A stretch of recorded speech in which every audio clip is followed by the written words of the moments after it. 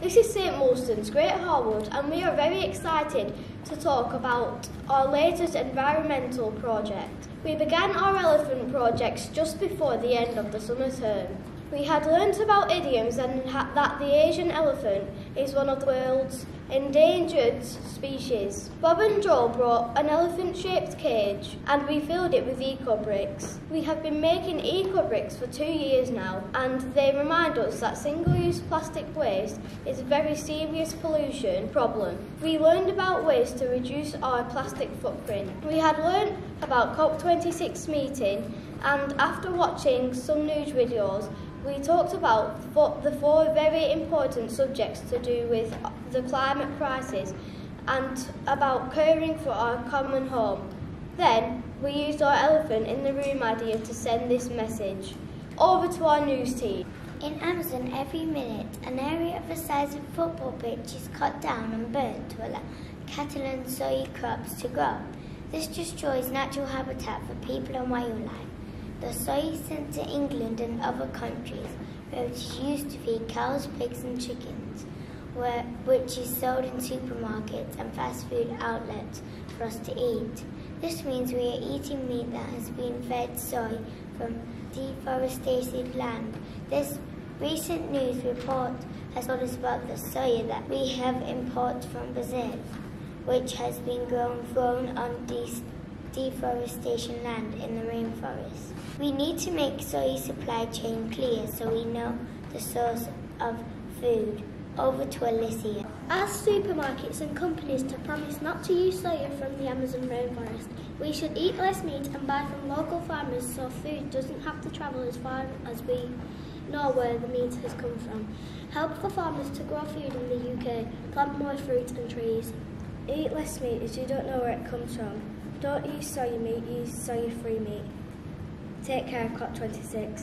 Thank you for your time. Now over to our deforestation reporter to find out what happened at COP. At COP, over 100 of the countries agreed to stop deforestation by 2030, and a sustainable investment management plan was launched, with many supermarkets signing up to produce deforestation-free soy.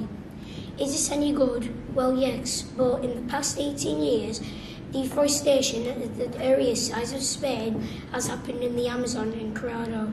So if they carry on doing this for another 9 years, latest news just in tells us that deforestation has increased over 20% in the past year.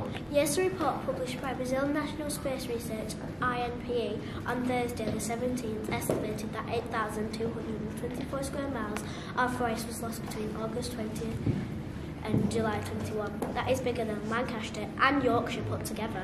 So we need to try to do something to help. What can we do to get deforestation off our plates?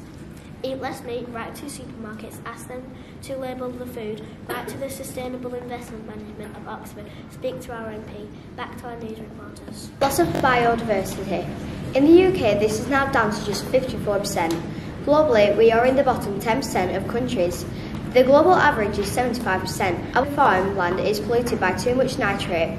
Nitrate comes from fertiliser and animal poo or slurry which is sprayed onto the land. When it rains heavily, this runs off and causes pollution to the streams.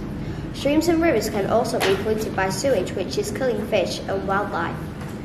We saw that beavers have nearly been extinct, but have reintroduced in some parts of the countries. Beavers are like eco-warriors and work away improving wetlands and stop flooding. Over to you, Quinn, who is going to tell us about our ideas. We are asking Boris Johnson to urgently restore biodiversity in our country and stop polluting the water. Some of our ideas: plant trees and fruit bushes, make book hotels to increase the population, ask the government to make sure every tree cut down is replaced with 3 new ones, more helpful litter collecting groups, help people join groups and collect litter. Now over to our biodiversity reporter to find out what happened at COP. At COP, the leaders agreed to commit to a sustainable land use and protection, sustainable management and restoration of forests and other ecosystems. The Land Workers Alliance of a small scale of UK farmers marched with tractors, vegetables and banners on Saturday the 6th of November.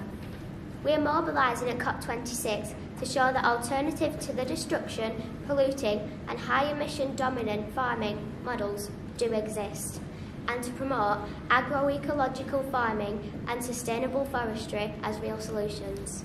The government also announced a new Environment Act 10th of 11th 2021. This includes woodland protection, local nature recovery plans and a target to halt the decline of nature by 2030. That's 9 years away. We would like to know what are the targets for 2022, and many more trees will be planted in our area. More questions for our MP. Back to our news team. Action on our plastic pollution. We see every day how our plastic footprint grows. We have seen how companies try to make things sound like they are good for the environment by putting green and eco labels on products. We watched a greenwashing video showing 6 of the worst examples. Plastic is known to be a major contributor to climate change at every stage of its life cycle, from the emission of greenhouse gases during its manufacture to the final pollution from the burning of the plastic waste. There's also the major impact of discarded plastic on ecosystems that are already struggling to deal with rising temperatures. Some of our ideas. The government should ban the sale of single-use plastic or put a deposit on them so people can return them, and recycling for 80p a packet of crisps and 5p back for every bag returned to the supermarket. Need to make more alternatives like bamboo cheaper, or maybe no tax on environmental friendly products. Help #Team Seeds by not polluting in the oceans. Help homeless people by recycling and giving litter picking jobs. Try to eliminate single-use plastic. Make reusable cups. Use your local zero-waste shop. We need to be more careful, or else it will be too late. If we could leave the earth as we found it, it would be great. Plastic pollution is a problem. We wanted to see something happen at COP on plastic pollution, and there was a lot of talk.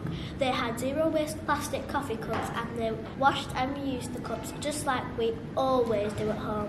The University of Portsmouth launched its Global Plastics Policy Centre to help find sustainable solutions to tackle plastic pollution around the world.